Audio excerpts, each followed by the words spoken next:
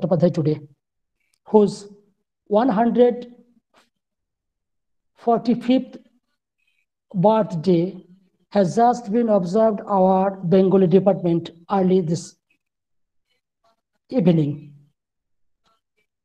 And to move on, I would ask heartily our principal sir to deliver his welcome speech.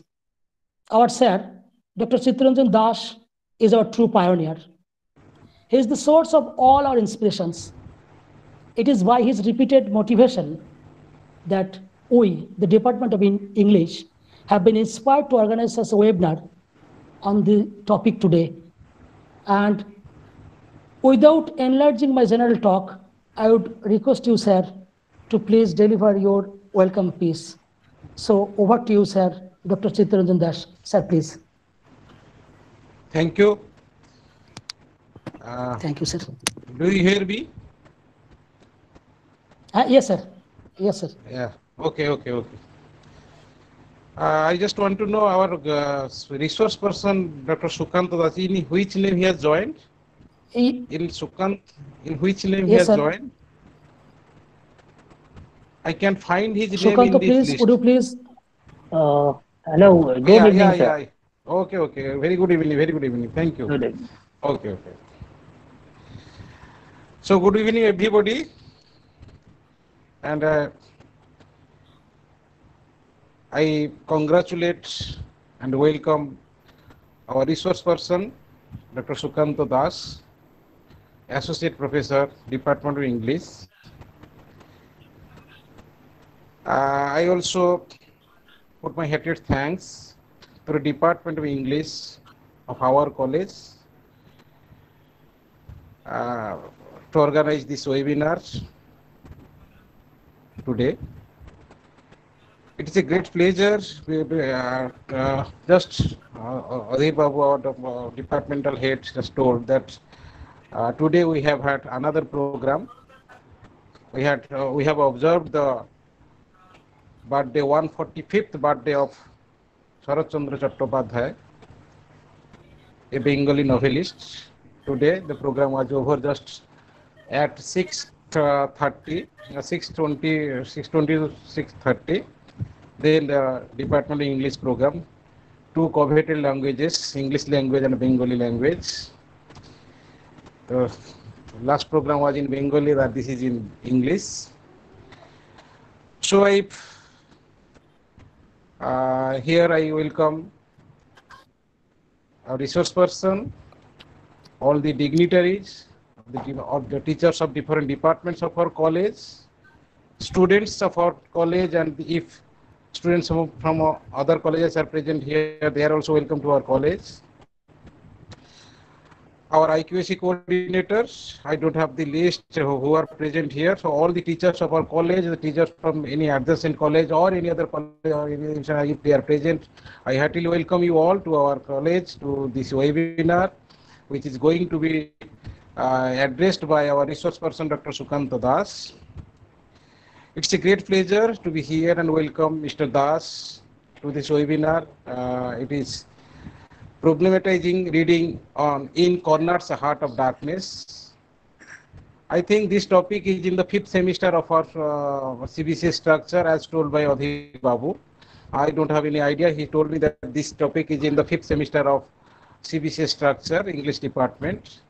The topic is very much textual for the English department, or the honor students of the English department. So I don't have any knowledge.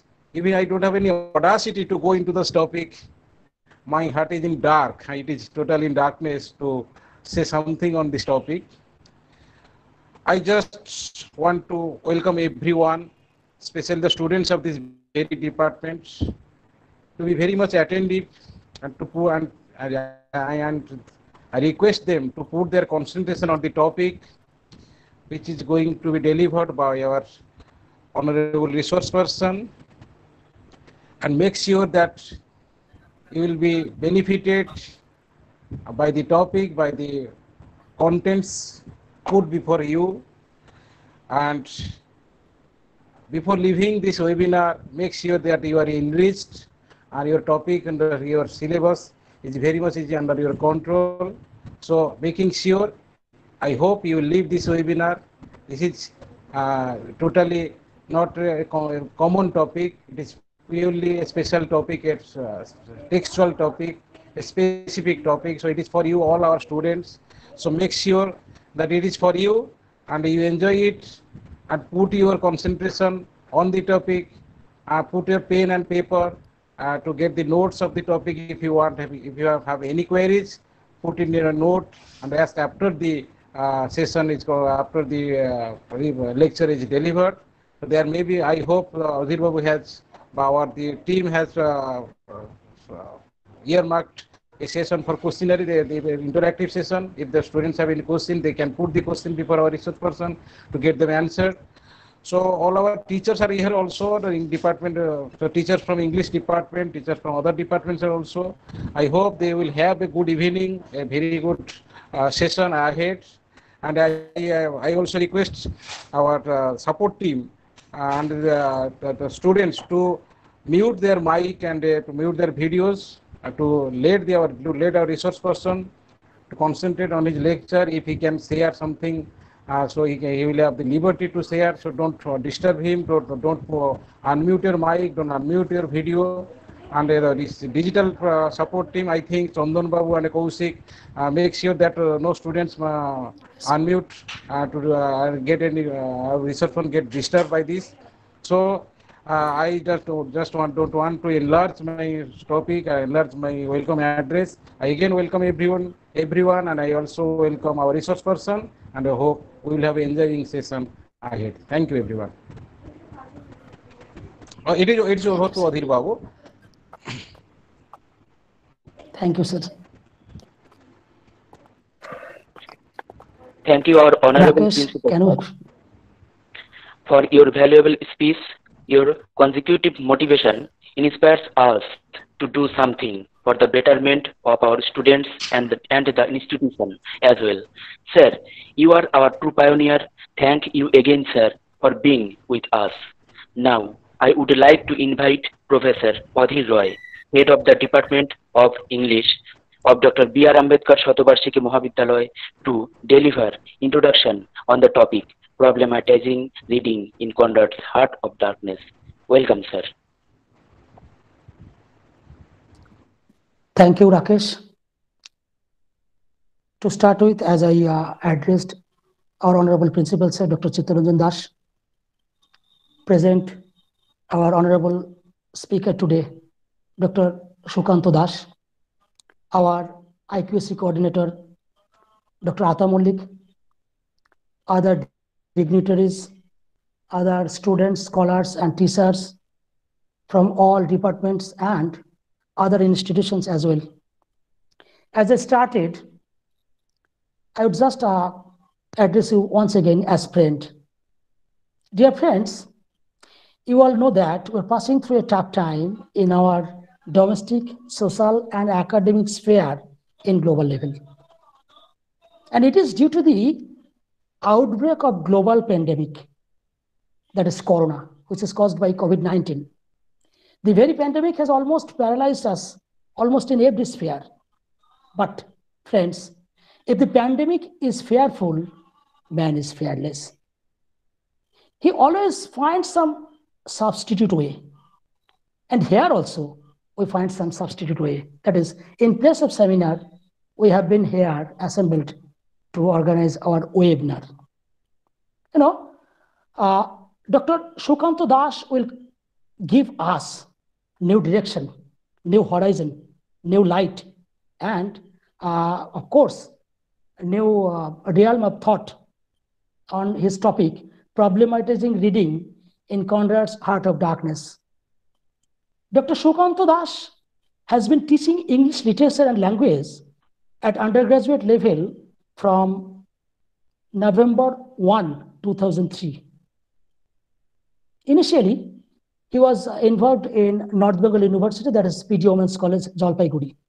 He obtained his doctoral degree from the University of Burdwan under the guidance of Sukriti Babu, who has recently been awarded with the Shiksha Ratna Award just a few weeks ago. And Dr. Shukanto Das completed his PhD in 2014, right? And for his the topic for his thesis was contextualizing identity in Amitabh Ghosh's novel. He published a number of research papers in various reputed journals and edited a book named Border, Globalization and Identity, published from Cambridge Scholars Publishing, UK. He presented papers at various national and international seminars and conferences held at USA, Germany, and other places as well. He is interested in the issues of identity, border, migration, etc. He is currently teaching at Prashanta Chandra Mahalanobis Mahavidyalaya, Bonhugli, Kolkata, as an as an associate professor.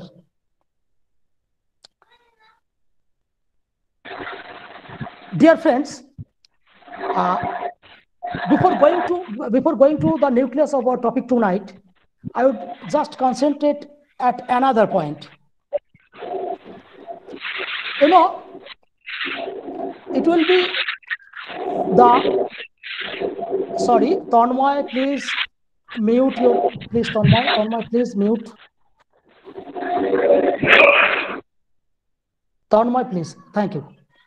Actually, sir, multiple approaches can be applied to explain, to render, to assert the real subject matter, meaning and impact of a successful novel like Heart of Darkness. Here in this regard, there comes the relevance of problematizing reading of the very book. So let us listen to Dr. Das to get new dimension, as I mentioned, new horizon and new light from our today's speaker, Dr. Shukanto Das. And one thing more before start, the participants are heartily requested to submit their feedback forms immediately after the interaction session, when Rakesh Babu will be giving the vote of thanks. You are heartily requested to submit your feedback form so that we can deliver your participation certificate immediately after the session. And with this note, I would conclude, rather I would welcome Dr. Shukanto Das. Please, over to you, Sir Shukanto Das. Well, thank you, Adhir. Good evening, everybody. Now, I take this opportunity to thank and express my gratefulness to the principal of the college, that is Dr. C.R. Das of Dr. B.R.Ambedkar Satabarshiki Mahavidyalaya, Dr. Ata Mullik, the coordinator of IQAC of the college, my friend Mr. Adhir Rai, assistant professor of English of this college, and the other teachers and staff of the college. Now, my participants and dear students of that college and other colleges as well. Well, before I start, let me just make one or two points clear, particularly let me confess one thing, that is, I'll be primarily addressing my students, I mean the undergraduate students, because it is for them, this webinar has been organized in that sense. And this text is prescribed in the UGC, formulated CBCS course in the 5th semester in all the universities, most likely. And I don't consider myself competent enough to address the research scholars and others. So therefore, if my talk appears to be too, obvious, so I rather crave your indulgence. And what I have planned to do here is to try to set you know, talk about this text, Heart of Darkness,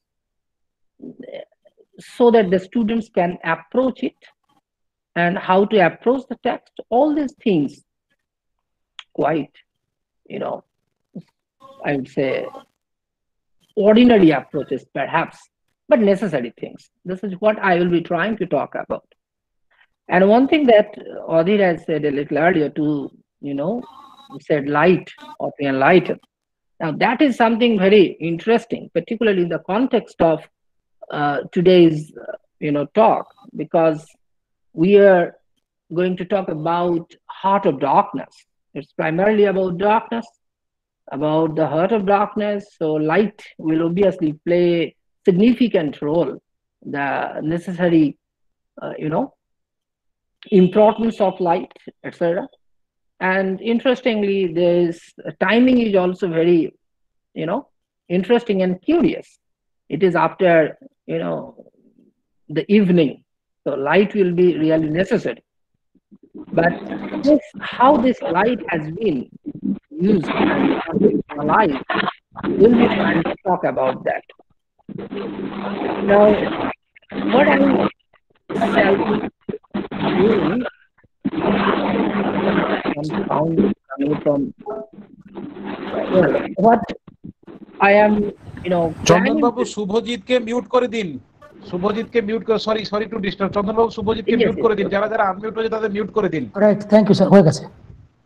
okay sir. Okay, so thank you. Now, what I have planned to do is to present certain slides and to try to talk about these things. So I'll be presenting and I hope that it will be visible to you. Let me just check it.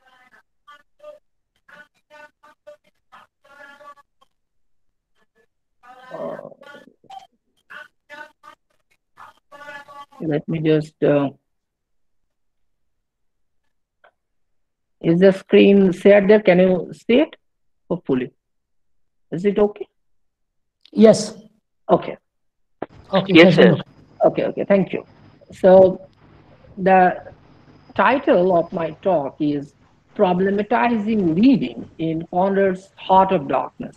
Now, Heart of Darkness, as we all know, is a very, I would say, popular text, well known text, is a crucial text, and it has been read by the students of English literature, normally at the postgraduate level and now at the undergraduate level as well. Anyway, so it's a very popular text. It's a very canonical text as well. We'll come to that a little later. So the title is Problematizing Reading in Conrad's Heart of Darkness. What I am trying to say, or what I shall be trying to say here, is that we'll be approaching Heart of Darkness, but my focus will be here. As I have said, I'll be trying to, student friendly, trying to talk about, certain things that the students may, tap in order to, approach the text.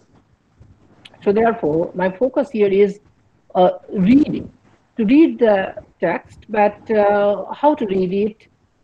So here I'll be trying to problematize the reading. So let's move on. Let's say when we talk about the any text, the point is we have to make reading, but how to read, what to read, these are the questions that actually come to our mind. One is, first of all, what to read. That is obviously here in this case, Heart of Darkness. And then again, is it the text that we need to read, or what should come before that? Is it the context? Is it the author's biography? Is it the author's views in correspondence, in letters, in other, notes and all that? So we need to read these things. So text, on the one hand, you have to read the text. On the other hand, the context, the author's biography, author's views, or other, contextual, documents or references, etc. This constitutes what to read. And then comes the point how to read the text.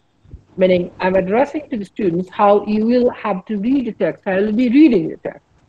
So, for example, when you are reading the text, you have to unravel the plot. What is this plot? How to unravel it? Then decode the message that the author is trying to, communicate. Unfolding the narrative strategy in the case of a novel, a fiction. You have to unfold the narrative strategy that has been, adopted by the writer. And then comes the other sorts of reading against the grain or contrapuntal reading. This is the term that was used by Edward Said. I'll come to it later. So when you take up a text, Heart of Darkness, so there are certain things that we need to understand. First, obviously, we have to keep on reading the text as it is. Along with this textual reading, we need to read the other things, the context, the author's biography, author's views, etc. And the plot, meaning when you'll be reading it, there is a story, there is a plot. These are the common things that the students of literature are all familiar with.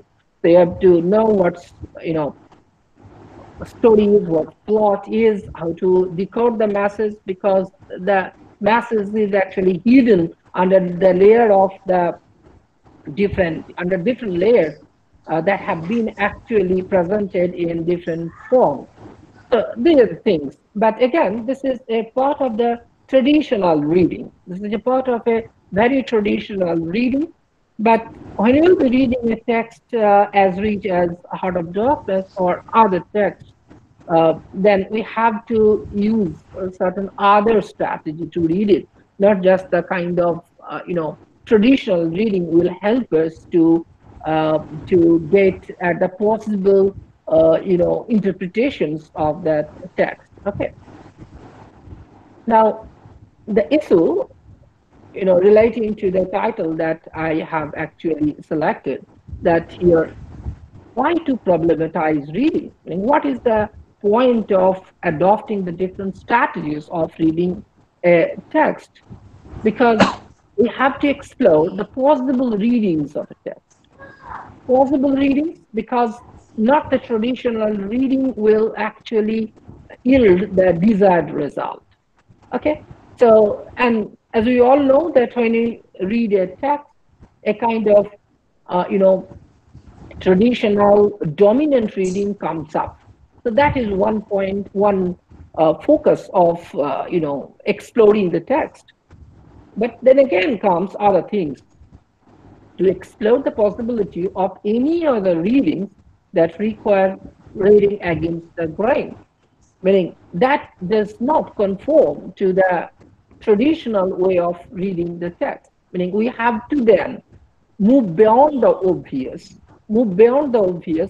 maybe beyond what the author has been trying to say. There has been so many things, author is dead and all that. I'm not going into all these, jargon and terms right now.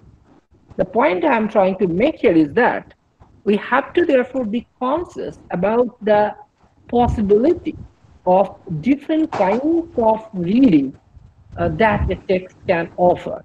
And our job, the job of a student or a critic, is to see the probable ways of focusing the text, of unraveling the text. So this is where comes the problematization. Okay. Now, those who are acquainted with the story, it's okay. Those who don't have, I'm just, trying to refer to a little bit of a storyline in sketch, that in search of a story in Heart of Darkness. Now, the story is very simple. In a very, sorry, it is very simple, straightforward in that sense. At the one narrative point, Marlowe is the narrator, though I'll be talking about this narrative aspect a little later. Marlowe is on an expedition to Africa, though that is not mentioned in the text, but we know it from other references. Is on an expedition to Africa to meet and retrieve Kurz, an agent of the company that he works for. And Kurtz has been an ivory merchant there, quite popular, famous, and also much, frightened of. Now, narrates his experience during the journey. Meets Kurtz, tries to convince him to return back, but when Marlowe meets Kurtz, he, Kurtz was in a very declining state physically. He was in poor health, and after meeting Marlowe, and Kurtz gives hands over certain documents and dies. Marlowe then, after that, returns back to Europe, meets Kurtz intended, that is his fiancée, and tells a lie. What kind of lie? We'll talk about that. So this is, in a nutshell, the story. And while undertaking the journey upfront to meet Kurt, we see that Marlowe, narrates his experience, what he sees all around, what he finds, the treatment of the, Africans, এই the O poor শোনো না, ওই Africans, মিষ্টি দাও না একটু, ওই যে by the শুকনো মিষ্টি। Africans, by the whites, and the kind of exploitation, the kind of, I would say, uh, the kind of, conspiracy hatched by the white traders there. We'll talk about this later. And also certain other things, the deep jungle through which he has to make the journey and all that. So all these are actual narrative. So this is primarily the kind of story. Now, what we need to do now when we know this story, that you have read the text, they will be better familiar with the whole thing, and I will be trying to explain that. Now, the thing is that, uh, yes, that is reading matters, because this is where now comes the way, the critical way we can actually, or the critical focus that we need to understand the possible interpretations, the possible meanings, the message of the text. So how to read that text, the kind of story that is you know uh, in the very text, how to read it. Reading the novel, meaning, can you read the novel as an adventure story of the European moving to the jungle and to that place, meets Kurz, finds the kind of degeneration of Kurz, how he suffers and dies, and then reflects on the whole thing, returns back. So it's a kind of journey. It's a pretty well we can really take this kind of movement of the whole thing, or read the novel as a kind of adventure story. Because Marlowe makes a journey to Congo, to Africa, the Congo Basin, Congo River, and all that. And he finds also the degeneration and the disintegration of a European. Now, the point is, as I have already said, that when Marlowe meets Kurtz, Kurtz was quite in his ill health and later on dies. Now, when Marlowe finds, because even before meeting Kurtz, Marlowe had heard about Kurtz from different sources. His white counterparts, his people, the Europeans, they are very much afraid of Kurtz, and also not just afraid, but also very much, the hateful, disdainful towards Kurds, because they fear that Kurds might take the position, the important position. So therefore, they are very much hateful, disdainful towards Kurds. So the thing is that this degeneration, this disintegration of Kurds, how to understand it? Is it a story of moral crisis faced, suffered by Kurds? And how does Marlowe react to it? So these are the things, these are the ideas that we should keep in mind while we read the text. So I'm just outlining these areas, and asking the students to keep in mind while reading the text. Now comes the point here. Marlowe undertakes the journey, as I've already said, undertakes the journey, and in a very, a difficult, arduous, perilous journey from Europe to Congo to Africa, which appears to them as a dark place and all that. And then he meets Kurz, finds, because he has already heard the report about Kurz, how Kurz actually gets a kind of position and enjoys the power, almost becoming like a deity, like a god there among the tribals, and how this and he meets Kurz and later on finds Kurz dying, and Kurz made a very made certain words, said certain words before his death, and that is delivered to us by a tribal boy that Mr. Kurz is dead. Now, then Marlowe, at the end of the story, we find that Marlowe sits like a Buddha in the Buddha-like pose, and he seems to attain certain enlightenment. I'll come to that later. He attains this kind of enlightenment and all that. So therefore, if it is so, as I've already said, that it can be read as a kind of novel, and as a kind of novel of adventure, an adventure story. But the point now that actually should strike us, the readers, is it really mere physical or actual journey? Because of the transformation, because of the changes, the way Marlowe is presented from the very beginning and at the end, when he attains a Buddha-like pose. Okay, this is how the story ends. The narrative ends there. That attaining a Buddha-like stance. What does it mean? What or how could we read these things? I mean, this is how the reader should look into that. Is it a mere physical journey or an actual journey? Yes, obviously an actual journey, but is it like that? Is it something more than that? Is it a metaphoric journey? Or is there something like a kind of inner journey or a spiritual journey?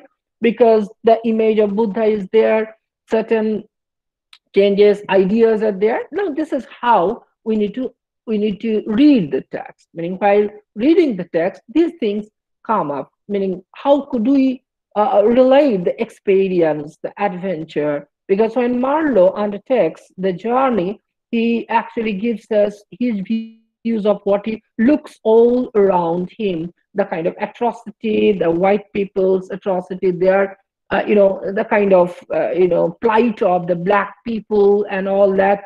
But how does he narrate the story? Is it just what he says there, or is there something more than that? And then again, these kind of things, degeneration and disintegration of European, in this case, the Kurds, and what it could have an impact upon, say, Marlowe himself. We have to look into all these things. So the kind of reading, therefore, will help us to explore the text from different angles. Meaning, we can explore the text, we can unravel the text if we just look at the possible interpretations that might come up through our attentive reading. So here comes the importance of reading with all the attention and the necessary caution. Now, how to read this text, as I have been trying to highlight on some reading strategies. When we'll be reading the text, we see that there is a narrator narrating the story. There is Marlowe. Marlowe tells his story to others, and there is another person who is the kind of frame narrator, narrating Marlowe's narration. Now, why these things? Meaning, why is not Marlowe given the freedom to tell his story without having a frame narrator? Is there any other possible meaning? Could there be any other possible meaning that is there that actually calls for the introduction of a frame narrator? So that is the frame narrator. It is a frame narrator, and Marlowe is narrating his story. There is a frame narrator. What is the purpose? Why Conrad actually, juxtapose these two narrators and the possible narration. Now, these are the things that actually concern us, that actually, catches our attention. How to respond to that? How to make sense of that? This is the challenge that we have to take in order to unravel the text. Now, if you look at the other things, for example, who are the companions of Marlowe? Okay, does this knowledge, of their identity, the businessman, the accountant, and all that, anything to do with our understanding of the text, the association, I mean, Marlowe's associates? Okay, does it have any meaning? Does it have anything to do with the text, with the furthering of the idea that Conrad is trying to suggest, or Marlowe is trying to profess?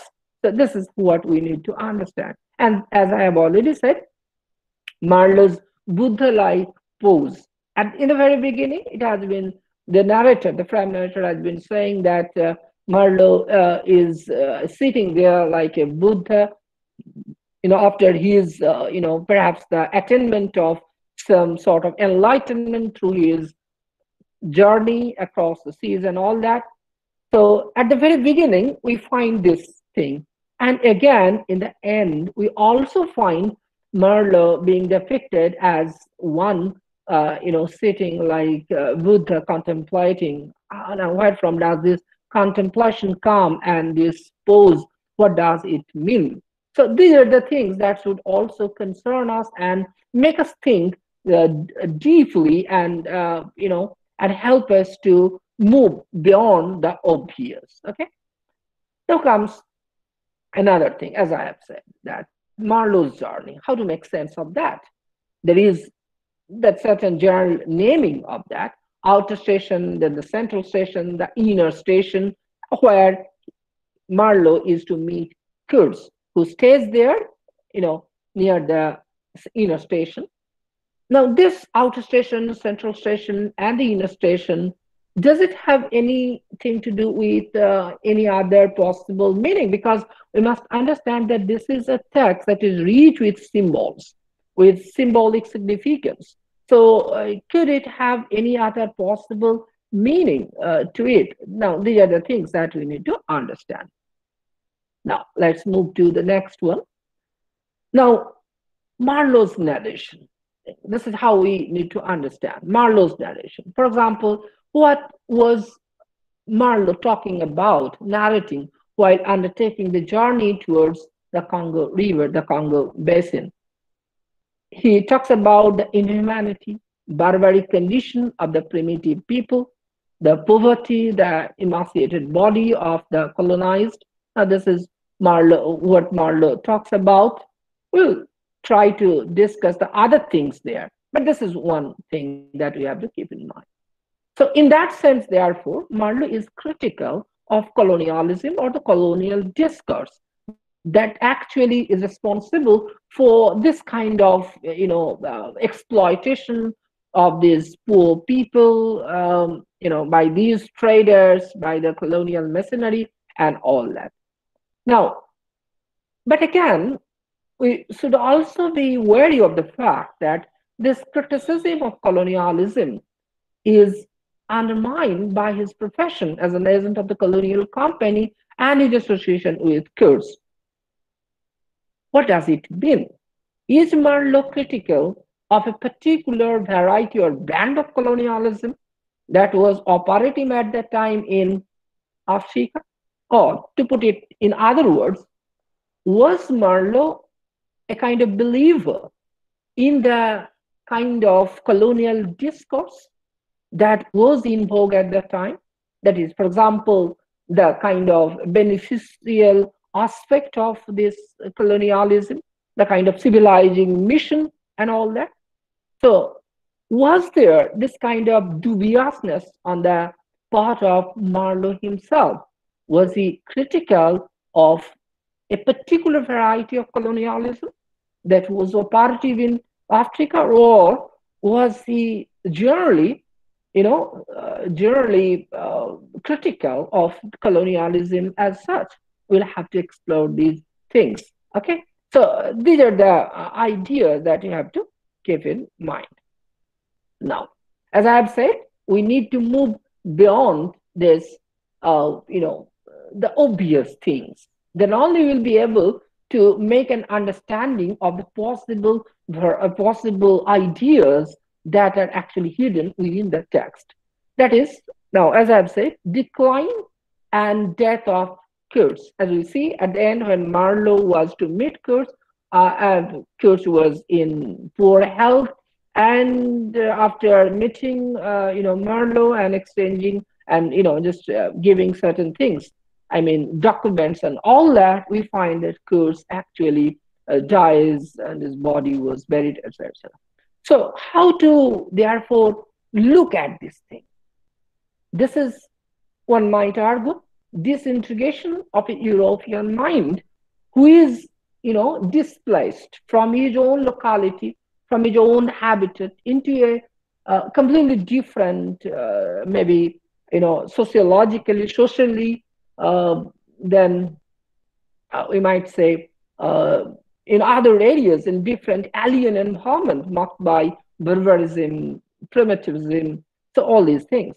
So is it that this integration of a European mind, which is supposed to be marked by logic, rationality, discipline, civilized thinking, etc. So this very displacement itself creates a kind of disintegration in in Kurds. This is how we can approach this text. This sounds a little bit okay. This is quite fair. Yes, one who is displaced from his locality, from his habitat, and is given a kind of free space and free thinking and doing on his own without any restraint and all that, may turn out, may disintegrate and degenerate, and ultimately may face the kind of fate and the problem that is actually faced by Kurds. This could happen. This is how we can approach, we can look at it, but it has problems. We could argue in that way, but up to a very limited extent. Why limited, we'll be discussing. Why this kind of argument does not hold water in the long run, we'll be talking about that. But one could fairly come up, now this was the kind of basic reading in the Europeans, by the European readers who thought that there was nothing like what has been talked about this text, say racial relationship, colonialism, blah, blah, blah. No, they try to look at it from this point of view, that how the European mind degenerates, how the European mind disintegrates because one is displaced and is inserted into an environment that is hostile. That sounds hostile. That sounds quite hostile to that person. Okay. So therefore, this is one aspect that you have to keep in mind. So Kurz was, or could it be like this? Kurz was appropriated by colonial machinery or system, degenerates, that is a necessary fallout of the dehumanizing aspect of colonialism based on racial binary. I'll be talking about that. That is reflected because you see at the end, when Kurz was on his deathbed, Kurz made just said certain things, which was actually reported to us by a tribal person, boy, that Mr. Kurz is dead. This is what he said. But before his death, Kurz said two words: the horror, the horror. Now the thing is that how can we interpret these two words, the horror, the horror, or what could possibly be the meaning of these words? Is it an acknowledgement of certain things? Is it a confession? Is it an acknowledgement? Is it an indictment? It is a reaction on the part of Kurz. So what is it? How to interpret that? On one point, we might say we really know nothing. because we don't have an idea of what Kuch was actually trying to say through these words. We don't have any idea. But from the other, other references and symbols and other, clues, we can come to certain inferences. Okay, later to understand the possible implication of these words, the horror, the horror. I'll be trying to explore that a little later. But for the time being, let us try to understand this basic thing that this very idea, the horror problematizes the earlier reading that this disintegration of Kurd was primarily the result of his displacement from his own environment and because of his insertion into a radically different hostile environment and all that. Okay, so we'll be talking about that. Now, how to look at this, look at the success story and the decline of Mr. Kurd, because we must understand that in this text, two important characters are obviously there. One is Mr. Kurz, another is Marlowe. It was about Marlowe's, meaning it was actually the story is told from the perspective of Marlowe, but not exactly from Marlowe, because there was the frame narrator who actually presents that and allows Marlowe to narrate his story. So what I'm trying to suggest here is that Marlowe undertakes the journey, meets this person who is a merchant of this ivory and all that. So therefore, how meaning these are two important characters. So Marlowe's journey, Marlowe narrates the story, meets Kurz, and certain things happen. So we might consider it as a kind of philosophical, psychological, journey undertaken by Marlowe. That is one part. But one important character, obviously, is Mr. Kurz. Now, how should we read Mr. Kurz, his life, and all that? So the questions therefore come, meaning because there was not much action there so far as Kurz is concerned, because we have heard about Kurz, meaning as Marlowe has heard about Kurz from different sources, and he wants to meet Kurz and all that. And later on, he just meets Kurz, and then after a few exchanges, then Kurz dies and all that. Okay. So the point is, therefore, how to read Kurz, because Kurz is an important character, and understanding of Kurz will help us to know the text better. How to read that? Did Kurz really believe in a colonial discourse that talks about the civilizing mission? Did Kurz really believe in the colonial discourse that talks about the civilizing mission? In one occasion, Kurz actually was talking about the thing that in every station there should be a kind of beacon of light, because this is what he says, that yes, our enterprise is obviously about trade and all that, but at the same time, it should have certain other things. Meaning, it's not just this kind of, this kind of, I would say, trade and this kind of thing, but it is more than that. This is how how Coach was looking at that. So this idea was there.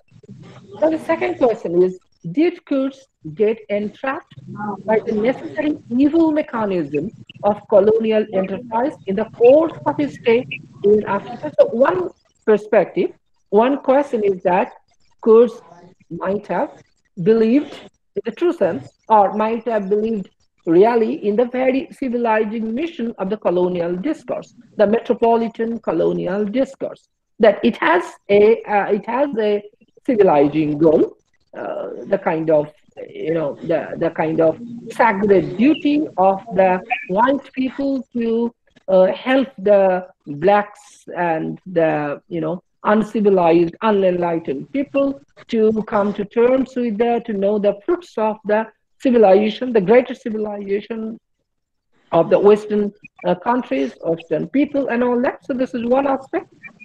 So Kurz believed in that. This is one. And the second question is, did Kurz get entrapped by necessarily evil mechanism of colonial enterprise in the course of his stay in Africa?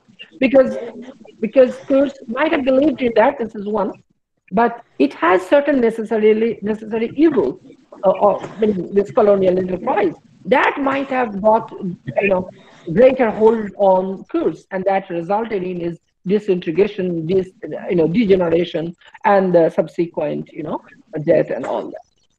And here comes these words that I was trying to talk about. That is this thing that the horror.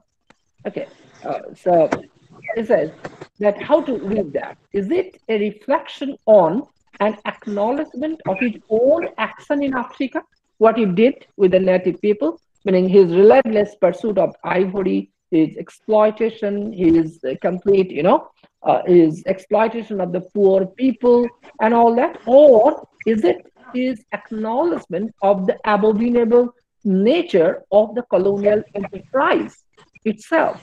Or is it both?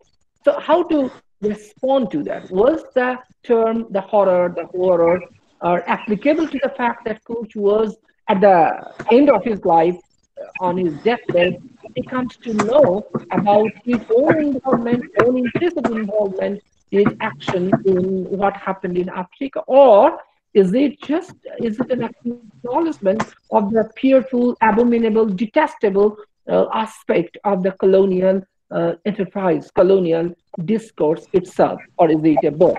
Yes, as I was saying, that Kurtz, uh, regarding Kurtz's belief in the kind of uh, the civilizing mission. Kurtz, at one point, as it was there, one point in chapter 2 says each station should be like a beacon on the road towards better things, a center, humanizing, improving, instructing. So this is how Coach was looking at that. So this is what he said, meaning, yes, it involved, or it is all about trade, business, etc. But it is also about these things, these humanizing, improving, and instructing.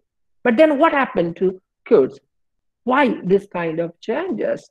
Is it because that he realized certain other things, or is it because whether he likes it or not, he had to be, handled and ultimately, mishandled by the colonial discourse itself, colonial enterprise itself?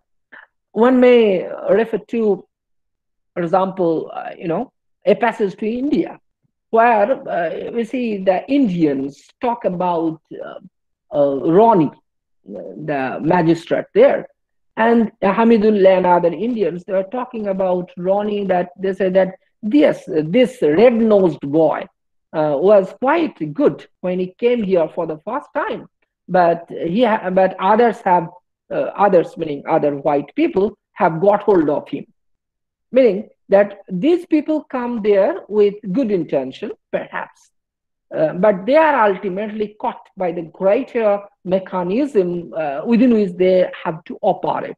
So this is what happens. And Adela, we also see how Adela was gradually, distancing herself from, Ronnie, because he finds that Ronnie has become quite different from what she has actually known Ronnie for years earlier in their Oxford days and all that. So this has to do with the colonial mechanism itself, colonial enterprise itself. It is necessarily a kind of evil that will lead to this kind of degeneration and all that. I'm just asking you to keep in mind these things. Let's move on. Now, the point is that we are talking about Africa, the Congo, now the heart of darkness, because it is considered to be a dark place. It is the heart, that is the center of darkness, this place. Now, let's how this heart of darkness is presented in the text, how Marlowe talks about these things. This is what we need to understand. That is, Congo or Africa is mapped in the novella as a dark place, a blank, what Marlowe says is a blank space there. Now, the thing is that this is a story of a few Europeans' journey to Congo, distance, place, mapped by foreigners. What does it mean? And what I'm trying to suggest here is that how these foreign locales, these foreign places are all, all presented to us only through the perspective of these white people. Okay, so this is how the heart of darkness here, Congo, the Congo Basin and all that actually mapped by the foreigners, by the Western people. Here comes the idea of Orientalism and all that. Okay, so just keep in mind this particular idea. Now, the thing is that this is the space imagined by a particular set of people and enlivened to us, a reader, through the narration. How the narration actually attests to and amplifies this idea of this space, this particular space, as it was understood by these people, by these white Europeans, and how they actually narrate the story. Now, the moment we say these things, there comes a question. There comes a question. The question is, no counterpoint is given in that narration. What does it mean? That is, that we know all about, say, Africa. We know all about the Congo.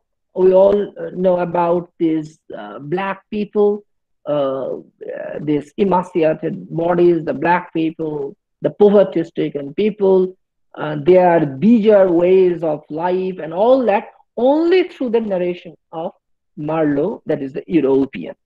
So there is no place for any counterpoint to what Marlowe was actually saying or what Marlowe was narrating. I mean, we don't have the perspective of say, the other perspective of Africa, meaning how to know it from their point of view. There is no such thing. That's why an image of Africa is created through the narration. So the narration attests to and helps in creating this particular aspect of this Africa and presented to us. And that is the reason why we find that Africa is presented as a mere background. So it's a jungle, the people with bizarre habits, their customs, and all that, as if that they are like the animals. And we see that these poor people very often were actually, compared to ants and others and all these things. So therefore, Africa is presented as a mere background. Now, when we read this text, we now have to know about these things. That why? Because we see that all these things actually happen in a space we come to know as Congo Basin or this Africa and all this continent as Africa. Then the question that should automatically come about us is that this is all about these people, though it is about Kur's disintegration, and Marlowe has come to know about Kurz and to retrieve him and all that. So it's about Europeans, yes, no doubt about that, Europeans' journey and all that, Marlowe's journey. But the point is, it all takes place in Africa or in the Congo Basin. But we don't get any idea of their point of view, their ideas. Now, how to understand this, how to make sense of this. Meaning, while we read the text, this comes to our mind that how should we therefore look at it? One might say, well, why to look at these things from that point of view? Because it's just a background. It's just a background. Well, it's a background, but the thing is that it's not background. It's not just a background. And this is where we will see later on, Chinua actually intervenes. Their why background. Now, this is, I'll be talking about it later in the next slide. But what I'm trying to suggest here is that while we go on reading, these things keep on coming. That how to read this text, how to read these movements. So Africa is presented as a mere background. Okay, so yes, yes. So now when you read the Heart of Darkness, when you talk about Heart of Darkness today, or contemporary times, we cannot but refer it back to Chinua Achebe and his intervention, because that has actually marked a different reading of the text. We have been reading the traditional, we have been, uh, familiar with the traditional reading, the Marlowe's journey, Marlowe's indictment of colonialism, because yes, we see that Marlowe talks about the kind of problems, the kind of brutality faced by the suffered uh, you know by the poor people, by the blacks and all that at the hand of the whites, how the whites are merciless in their dealing with their all the people who have been recruited there and all that. So there was a reference to railway station and the work was going on, and how the poor people were working there. They remain half paid and all that. And Marlowe was very very struck by this incident, by this particular aspect. And we obviously see how Marlowe was actually talking about the kind of inhuman atrocity that was actually hurled against the poor people, the black people, and all that. So the point is that we have been reading in this way that Marlowe indicts colonialism, but to a certain extent, and that is where the necessity of a frame narrator comes in. Because is it necessarily the story of Marlowe? Is it necessarily the story of Conrad? What is the possible relation between the two? How does Conrad intervene? So all these questions come. So my point is here that Chinua Achebe comes and he has his own way of looking at things. And before talking about this particular critical intervention made by Chinua Achebe, we know that in his in his critical essay, that is An Image of Africa, Racism in Conrad's Heart of Darkness, in his very critical essay, he begins with anecdotes, with a story, with just a kind of story where he, talks about two incidents, two things while he was coming from his university, and he finds that one, person of his age was just trying to be familiar with Chinua Achebe and said that was he a student there? And the Chinua Achebe said that no, I was just teaching their African literature. Now that struck that person because meaning something that surprised him, Africa and then African literature. Okay, I'll be coming to you one day, perhaps. This is how he, in a very jocular way, said to this person. This is one aspect that Chinua Achebe refers to. Those who have read the essay obviously know it. For those who have not read it, I'm just rephrasing it in a brief way. And the second thing is that he talks about the high school students who actually sent letters to Chinua Achebe by saying that they have just read Things Fall Apart, Chinua Achebe's book, novel, Things Fall Apart, and it is interesting. It is very good. They were very happy, but they were happy because they came to know about the superstition, the bizarre lifestyle of a tribe in Africa.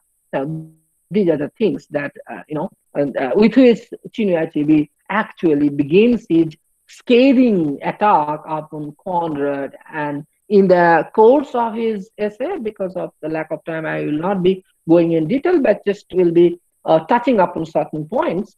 So Conrad talks about, sorry, Chino Achebe then makes a scathing attack in the sense that he tries to question the way Africa is present dead in that particular text, A Heart of Darkness, and calls Conrad a thoroughgoing racist. Okay, why racist? He gives certain examples, certain ideas. It's a very interesting essay. And then he talks about these things. He says that it is because, for example, conspicuous absence of African voice. One interesting thing is that in Heart of Darkness, though it is about the white people, their way of looking at the things, but in a particular place that is Africa or Congo Basin, but we don't have the voice of these people, of the Africans. So the moment you just withhold the voice from these people, then it actually suggests that these people are not to be represented in that sense. There is the problem of this representation. They should not be given any voice, meaning we do not know any perspective from them. It's not just a kind of way of withholding voice because the idea is that you don't consider them worth of being heard or worthy of talking about themselves. So this is how, as Chino actually says, dehumanizing the space takes place, robbing the people of its history, culture, language, etc. Yes, your language, your history could be different from that of others. That's a different thing, but it does not mean that you should not represent them.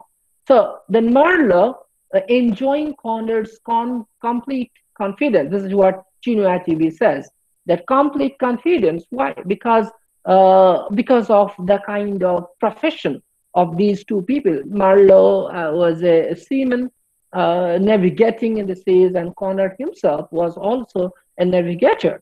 So this has a very close relation between the two. I mean, in one sense, Marlowe could be the pixel representation of Conrad, as University was trying to suggest. And another important thing that Chinua Achebe says there is the very fact that that this Heart of Darkness, this text, attempts and enjoys the status of a canonical text. This is where, Achebe was, was very much troubled with. Why? Because Chinua Achebe's point is that there are other books that depict Aptica in different light, in let us say bad light. Okay, but what troubles Chinua Achebe with Conrad's presentation of Aptica in Heart of Darkness is that this particular text enjoys the canonical text. Why this kind of problem with this canonization in that sense, with this canonical status of this text? This is particularly because as Chinua Achebe unfolds, there is that it can shape the mind of young people. The young graduates and all that in a negative way about Aptica. So, and that's why Chinua Achebe in that essay says that, should you call this Heart of Darkness as a great work of art? Chinua Achebe's firm and unambiguous reply was, no, it cannot be. Because you just can't, whisk away the people, dehumanizing them, giving no voice to these people. An art that does all these things cannot be considered as, or cannot be celebrated as, a great work of art.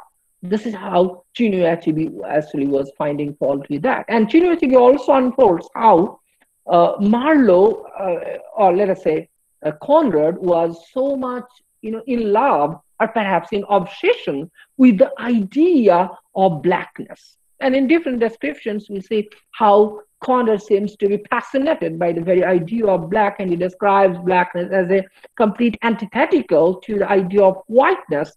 And he refers to different, Conrad's letters, and suggesting how the white people, their ivory-like skin and body, etc., actually stands for something majestic, against which the poor, the black Africans, their life is presented. So what Chinyatichibi was trying to suggest, that it actually suggests Conrad's own implicit, involvement in the whole project. And that is why he says that Marlowe enjoys Conrad's complete confidence in the way these people were actually depicted, Aptica was depicted. Because you see that when the novel begins, we see Marlowe was moving towards the Affront River, and he finds that he was moving to a time, the prehistoric time, primitive time. So when there was, no human being actually set foot on this space. This is how Africa is present dead in that particular text, Out of Darkness. This is where we need what Edward Said suggests, a kind of contrapuntal reading. Contrapuntal is the term that Edward Said actually uses in his book Culture and Imperialism, where he actually gets the idea from music, where it suggests that you need to have a kind of counterpoint to the kind of harmony that is actually present in music, and the counterpoint will help you to increase your idea. Now, and he refers to Mansfield Park, that novel, and shows how the very reference to the sugarcane in Antigua and this colonial outposts, that has actually helped in pumping the British economy and helped in, for example, in offering the colonial privileges, the privileges that the colonial masters actually enjoy. So these privileges that the colonial masters enjoy, for example, the kind of the fine things, the ivory, the fine things, the furniture, the kind of luxury that these colonial masters enjoy at home, were actually financed by by the slaves, by the poor people working in these different areas. So the point that Edward Said was trying to say is that we need to look at these gaps, as these features, at these way to make sense of, or to counteract the kind of traditional reading. That is, this traditional reading of a text can be set off by this kind of reading, and this is what we need to do in Heart of Darkness. That yes, we understand that Marlowe is sympathetic towards the poor people, to the black people. He is critical. He is, carping at the very, atrocity, the brutality of his own fellow people, that is the white people. But at the same time, this is a traditional reading. We need to go beyond that to see the other possible meanings, as Junior Achebe actually did in that very incisive, essay on Heart of Darkness. So this is where a kind of alternative reading comes, and we need to look for these features, look for the meaning. Why there was the reference to nigger, the black, and all these things so often in the description of these African people, and why there was no voice, no, only Mr. Kurz is there, this thing said, and at another time, one a tribal person saying certain things, though the kind of dialects, only not a full-fledged language, and most importantly, only a few words to give a kind of balanced point that this is what the African people are all capable of. So you are just withholding the speech, the voice to these people. Now, this will help us to move beyond the ordinary and to explore it. So this is the thing. I'll be very brief and shortly move over. And another thing that you notice in Heart of Darkness is how the novel actually operates and moves through an idea of juxtaposition. juxtaposition of the opposite. For example, there is a reference to London, London and yes, London and Congo River. There is a Congo Basin, Africa. Then the Thames, reference to the mighty Thames and the Thames, and these also had the experience of the darkness of the previous time. Thames, and then the Congo. Then we also have Kur's intended, okay, the Kur's fiance who was waiting in Europe and who was waiting in Europe and then waiting for Kurz, and she comes to know that Kurz is dead, and Marlowe comes later, and Kurz intended was actually asking from Marlowe, what did Kurz say about me, or what was Kurz's last words? What was Kurz's last words? And then you know, then Marlowe said that it was your name. Okay, now we need to understand this thing. We need to understand this thing, that is Marlowe, who has said throughout the novel that he detests lying, he detests telling lies, he detests lies. It is abominable for him, and he ultimately, tells a lie to Kurtz's intended.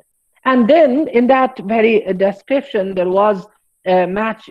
Kurtz talks about yes. I'm just reading a line only. I'll not take much time. It is already late.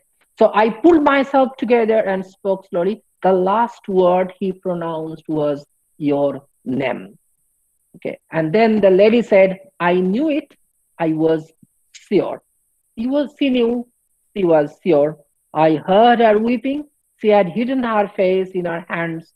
It seemed to me that the house would collapse before I could escape, etc., etc. So the point is that so there was this Kursus intended on the one hand, who is capable of capable of having matured fidelity and all that, and there was one Amazonian woman there, and the way that is being narrated is interesting because that woman is associated with something primeval force and power and all these things, and the kind of mystery and all that. So there was this kind of the kind of juxtaposition of these two, Kurz intended and Amazonian woman. So the Europeans and the Africans, and naturally we should therefore, in that sense, we should read Heart of Darkness alongside Things Fall Apart. It is a novel that gives us an idea, the perspective of the Africans.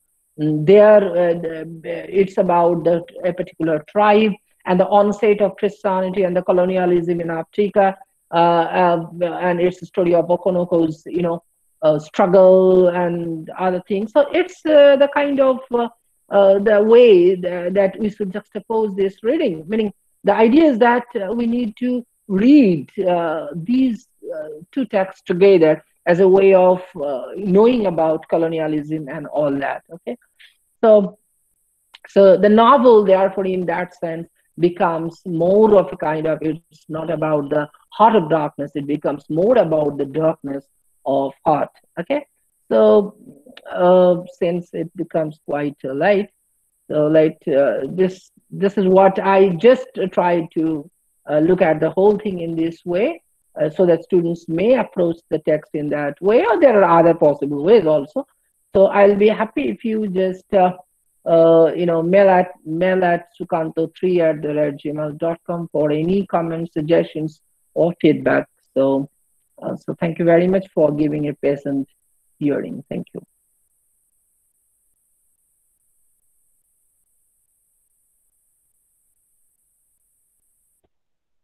Thank you, Dr. Sukanto Das. Actually,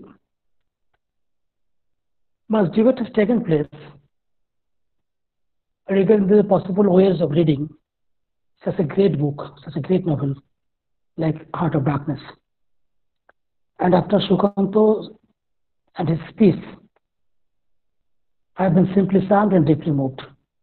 And such is the condition of our listeners also. Uh, Coleridge once said, "What comes from the heart goes to the heart."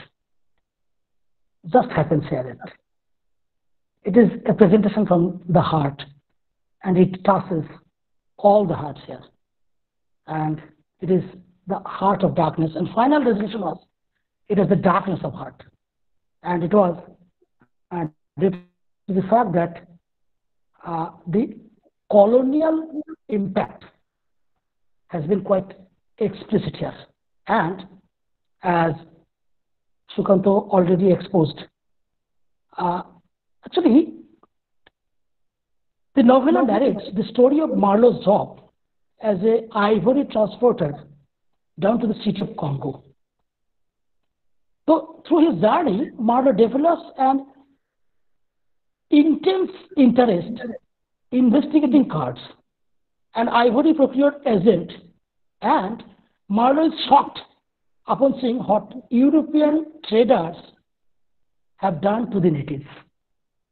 It is almost an eternal truth that the European people very seldom, very seldom took the Africans as their own. And this sense of colonization and the post-colonial aspect have been explicit. And already there are so many questions, so many askings, and most of them in favor of the beautiful presentation of Shukanto Babu, that is, our Tapas Vishwas commented very informative, sir. Shayan Sutradhar, such a beautiful explanation and experience also. And Shayan Sutradhar was immediately supported by Learn with Smile, I don't know his name, and our Raja Basu, so probing, unpacking the multiple keys of text. Thoroughly enjoyed the session. Our principal said, a really excellent presentation and exposition. These are the immediate, and our Dr. Ata Mollik enlightened speech. Thank you, Dr. Shukanto Das. Chandan Thank Vishwas. you very much. It's a pleasure. Yeah. Right. Isha Vishwas, absolutely wonderful session, sir. These are the compliments from the listeners immediately. And as Shukanto trusted you, Rakesh, does the matter give some message to the death of Mr. Coots? Shukanto, you have to please highlight. I repeat, does the narrator give some messages Yes. on the death of Mr. Coots? Well, the thing is that the question is, does the narrator give some message on the death of Mr. Kurz?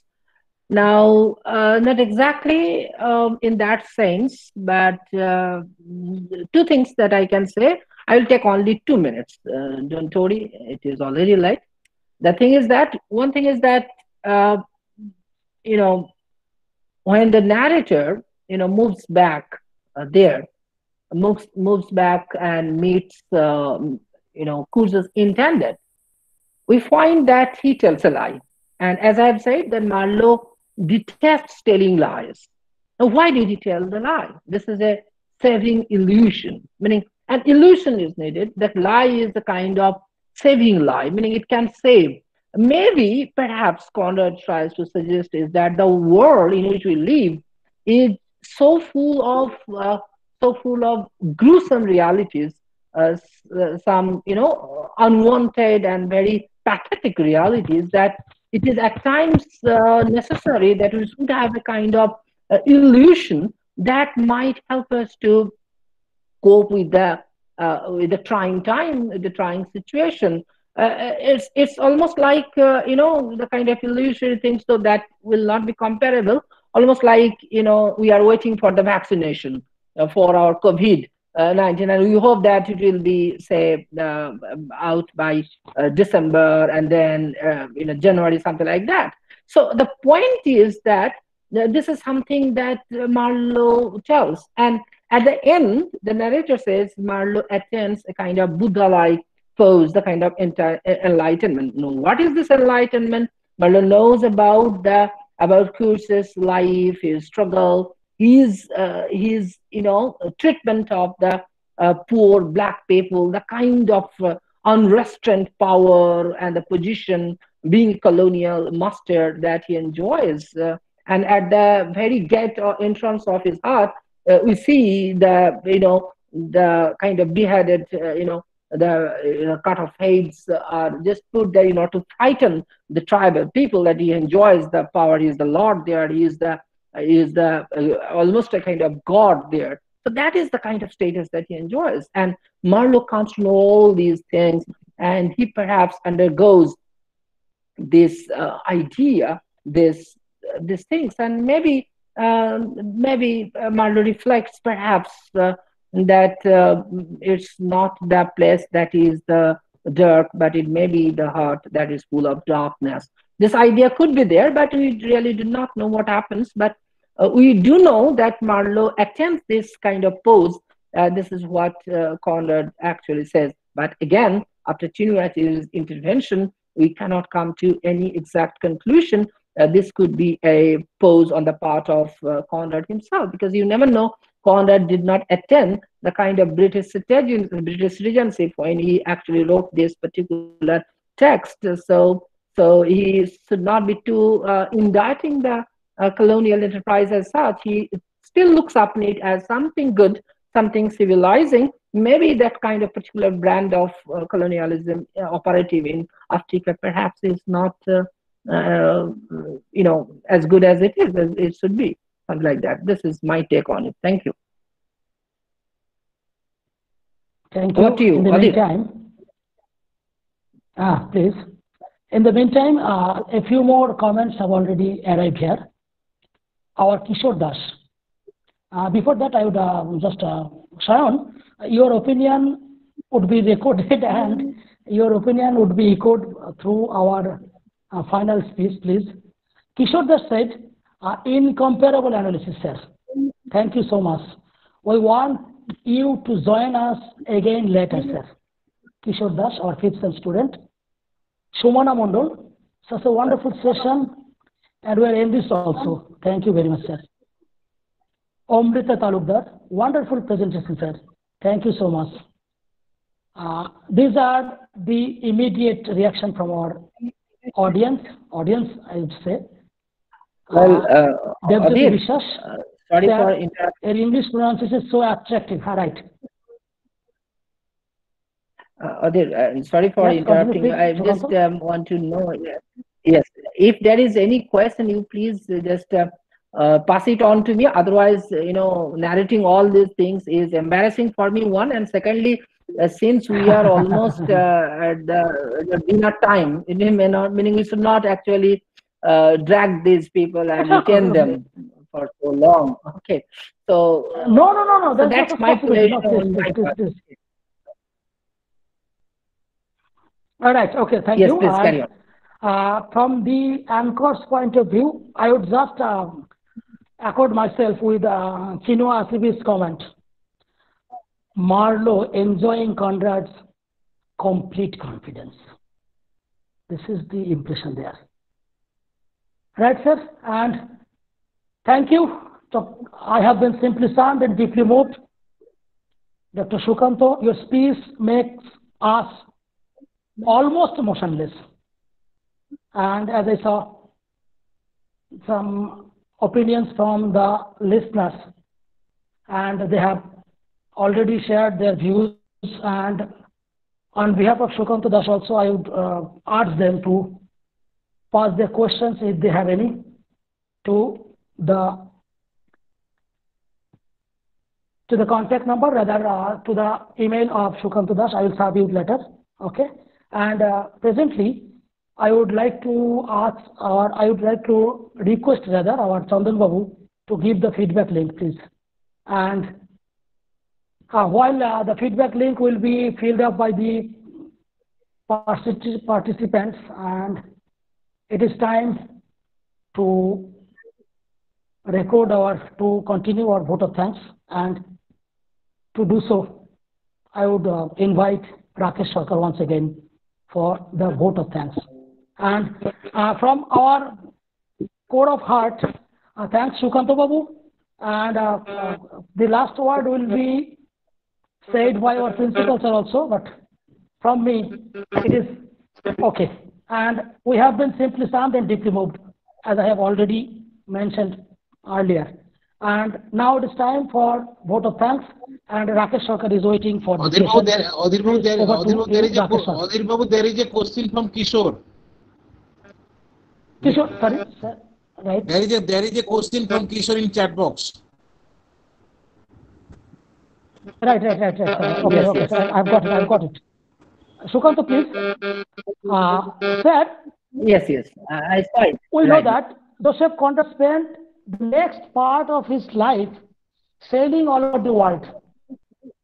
That's why, can we say that he presented this novel to us as a part of his sailor life, sir?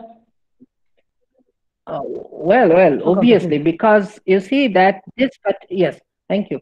This particular text, Heart of Darkness, actually originated from Conrad's own experience as a sailor. And that is the reason why Chinua Achebe says that Marlowe enjoys Conrad's, complete Confidence. confidence, because Marlowe actually was a sailor there in that particular text, this Heart of Darkness, and in other novels also. And Conrad himself was a sailor too. So therefore, this leads Chinua Achebe to conclude safely, perhaps, that Marlowe enjoys Conrad's confidence, which means that Conrad actually attests to what Marlowe has been saying in that very text. Yes, obviously, the life that Conrad spent and as a sailor, that has actually gone into the making of this Heart of Darkness. Yes, right. Right, Kishore, perhaps you got your answer, and if you don't mind this, I will just add a sentence or two. Actually, Conrad joined the British Yeah. Merchant Navy and was naturalized the British citizenship in 1986, and later, more than 20 years, he was there in the service. Okay, Kishore, and with this note, we would like to import our thoughts the